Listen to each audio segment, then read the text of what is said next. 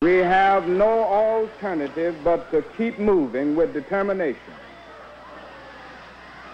We've gone too far now to turn back. And in a real sense,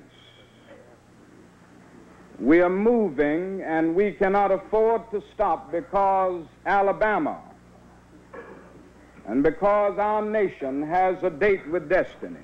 I'm here to tell you tonight that the businessmen, the mayor of this city, the police commissioner of this city, and everybody in the white power structure of this city must take a responsibility for everything that Jim Clark does in this community.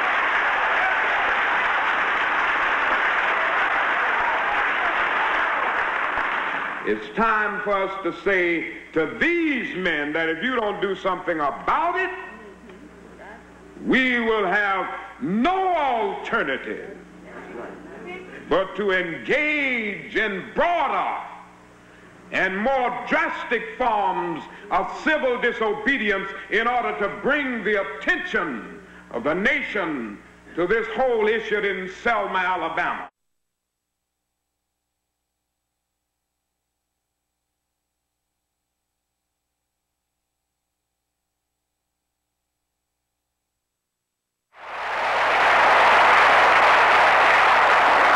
Deep down in our nonviolent creed is the conviction that there are some things so dear, some things so precious, some things so eternally true that they're worth dying for. And if a man happens to be 36 years old, as I happen to be, and some great truth stands before the door of his life, some great opportunity to stand up for that which is right, he's afraid his home will get bombed, or he's afraid that he will lose his job, or he's afraid that he will get shot or beat down by state troopers. He may go on and live until he's 80, but he's just as dead at 36 as he would be at 80, and the cessation of breathing in his life is merely the belated announcement of an earlier death of the spirit. He died.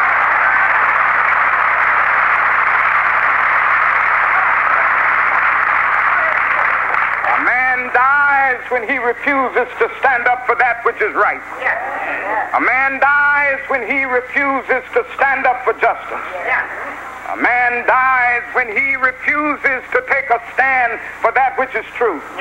So we're going to stand up right here amid horses. We're going to stand up right here in Alabama amid billy clubs. We're going to stand up right here in Alabama amid police dogs if they have them. We're going to stand up amid tear gas. We're going to stand up amid anything that they can muster up, letting the world know that we are determined to be free.